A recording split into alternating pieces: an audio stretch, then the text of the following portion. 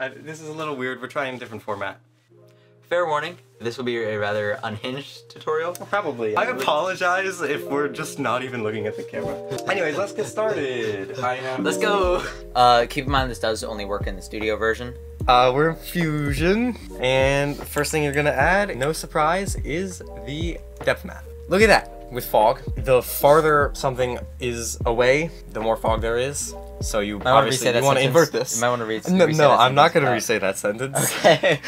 Here you can adjust the map levels, so the far limit, basically how far it is before it becomes 100% white. The near limit, the opposite of that. For the record, gamma is... I don't know what gamma is. It's basically just like the brightness. Okay. Isolation, this is cool if you want to mask something. For the record, if I sound like I'm high on crack, I am not. You get the point. I don't know what I'm doing. You can do that. You can isolate stuff with that, basically. And then post-processing, you typically don't want to mess with this. This probably... That's loud, yeah, but you know, it's a realistic experience. That's why we have noise suppression in DaVinci Resolve. Spare lights. Add back detail to the edges, the post filter, which you don't really want if you're doing fog or anything, as far as I'm concerned. You can contract and expand it, and you can also blur it. That would probably be the most useful one. But why use this one, which takes up so much more computing power, than if you were to just add a node after it with blur? So don't ever use that section, really. No, I actually tried to teach him, but I don't listen. But no, he doesn't listen. So we're just doing it in this format. Now you're gonna add a merge node. The most amazing node in the entirety of DaVinci Resolve. Yeah, well, it's like the how you basically do anything. I don't care. It's the best. Operation over. Set this to screen, and you plug this bugger in. Look at that.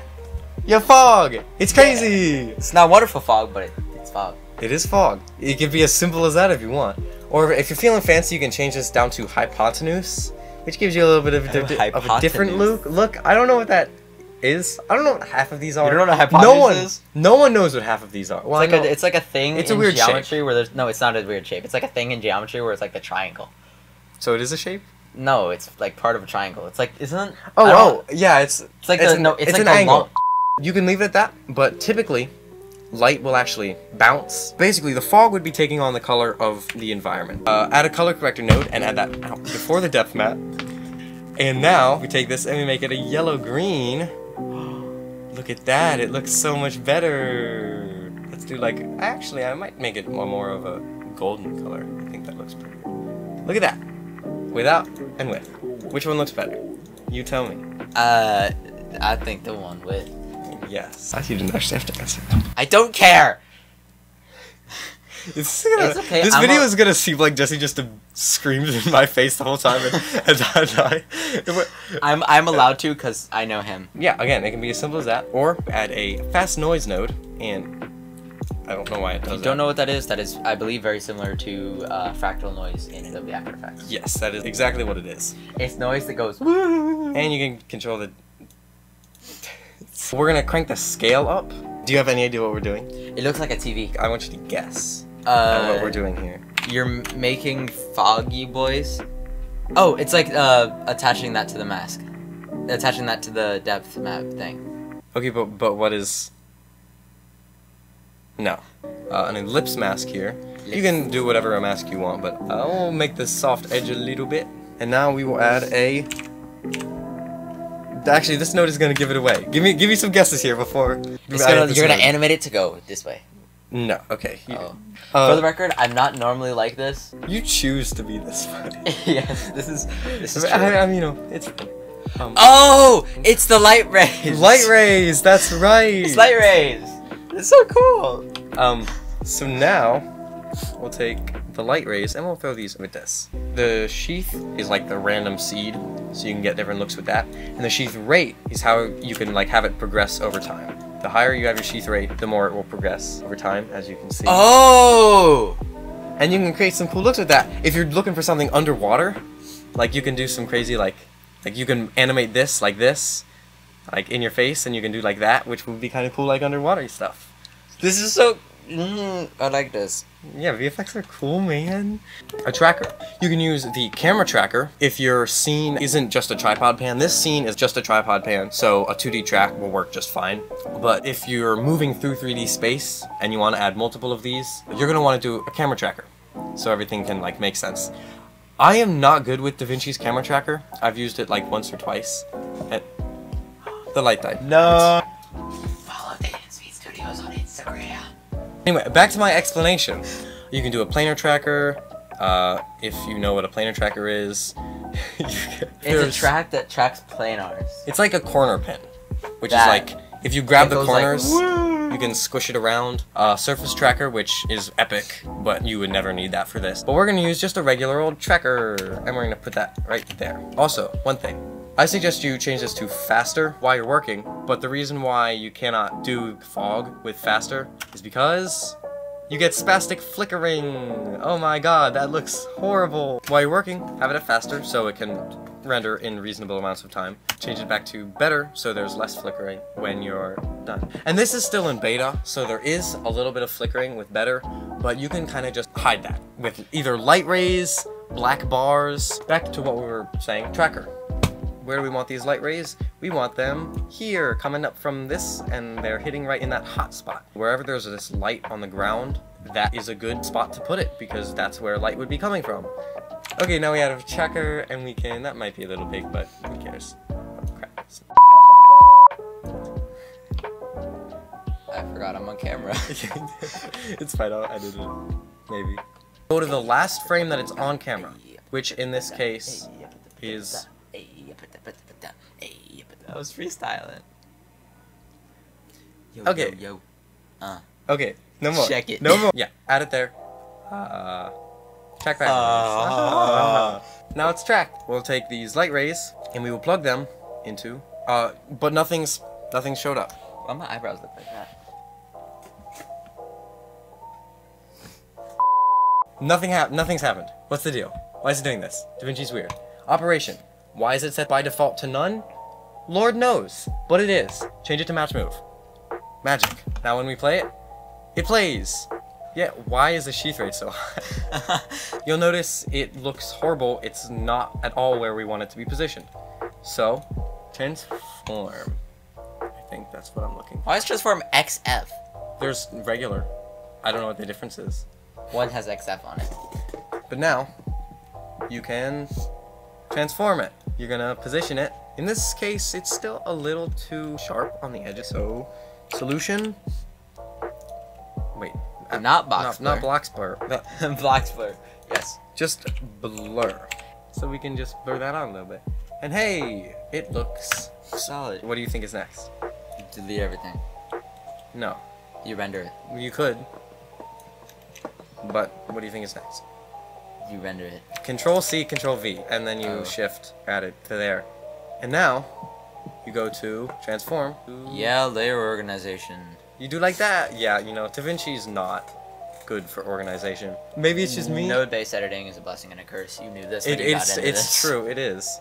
I mean, layers also have their fair share of messes. Do you want to do? For instance, crash. Now you'll notice, in this case, the light rays are in front of the tree, but they should not be.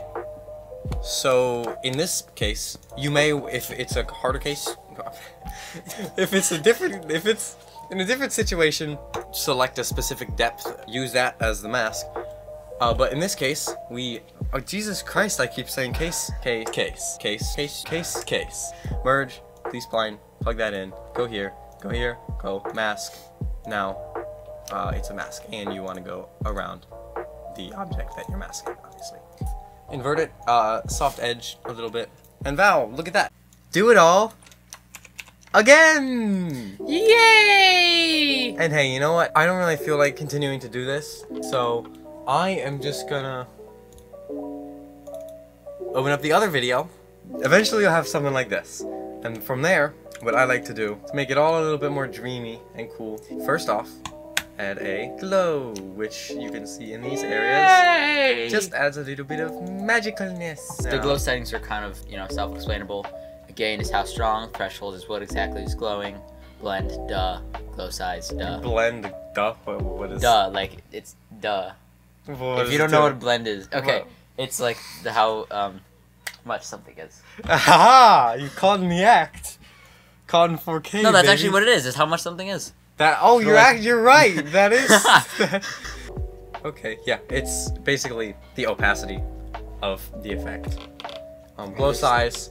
If you don't know what glow size is, man, get out of this It's industry. the size of the glow! It looks like fantasy The more magic. glow you add can make it sort of fantasy, for instance. Then a vignette. The problem with it is that it takes your highlights and it actually turns them into not true white. And that looks cheap, like you spent $2 minutes on your post-process stuff. It looks bad. Okay, that's what I'm trying to say. In order to avoid that, You can either make it look bad or make it look good, but with you can extra go work. in, so. yes, correct. Advanced, and you change the compositing type down to soft light. Whoa. And look, now the highlights. Whoa! Now the highlights stay just as bright as I didn't they even were. know that. Yeah, that looks good. Makes it look so much better. You Then sound so enthusiastic. I know I am very enthusiastic. Are we gonna do a grade real quick? Yes. I'm not gonna mess with temperature because I want to keep that with whatever the original video was. Maybe you can make it warmer. Make it like goldeny, crispy. Not that one. Ew. That looks That good. looks- It look that okay. That gives it like a graveyard vibe, less of like a happiness, versus something like. I kind of like that. I kind of like that as well. Add a node, decontrast out a little bit. Hop over in here, Okay, what are you doing? finding a film look that I like. Oh, okay.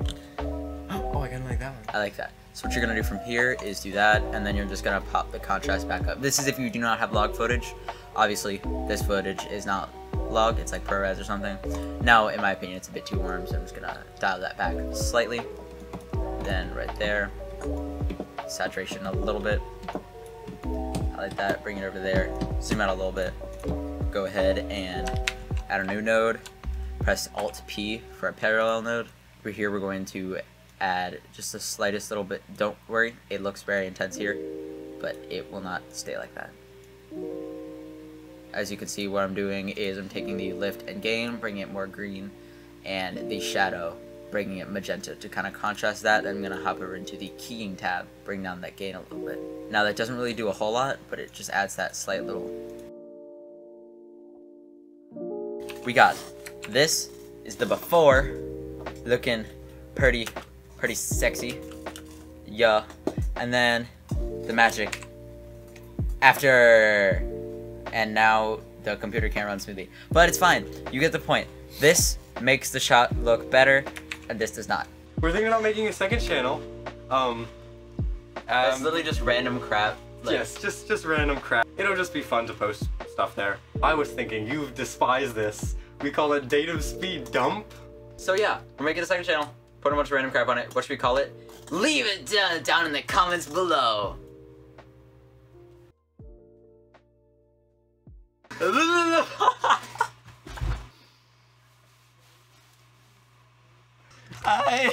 You got games on your phone? Let's do the rest of the video out of blur. Out of blur. Yes. English. Yes. No, don't go back. Sup, cutie? Stop moving. No! What? It's fine, the other one's been charging. You got games on your phone? You got the heck? Freaking thumbnail face? Thumbnail face. No. Yeah, drink that jug, boy. He likes his water. No, I water. Miles, Whatever you're about to say, don't make me cut it out. That's cool. Just that.